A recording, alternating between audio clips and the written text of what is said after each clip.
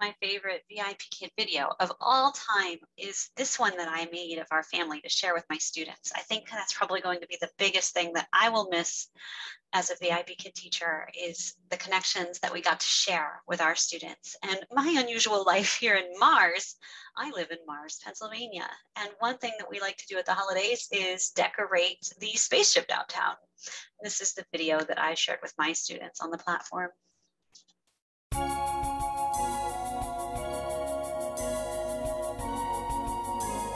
Ni Hao from Mars, Pennsylvania. There's only 5 more days till Christmas. We don't have any snow. Dan, how do you feel about Christmas? Excited.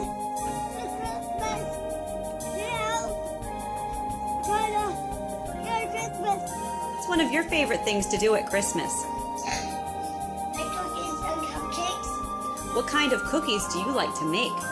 Chocolate chip. Why do you like them? Because they're so delicious. We make our own ornaments to make memories of our family. This is Emily's ornament. Emily made it. With your hand, that's right. Emily's hand. Bye. And of course, I also love all of our backgrounds. I think those are another great fun thing that I'm going to miss is the backgrounds that we got to make. But my Vipkid story is the wonderful joy that I've had being able to spend time with students in China and share my experience as both a teacher and as a soldier and as a mom, and the beauty of being able to flexibly work and homeschool my own kids. It's been an amazing journey, and I'm going to be sad to, I guess we're losing it for China, but hopefully, the global platform will work out.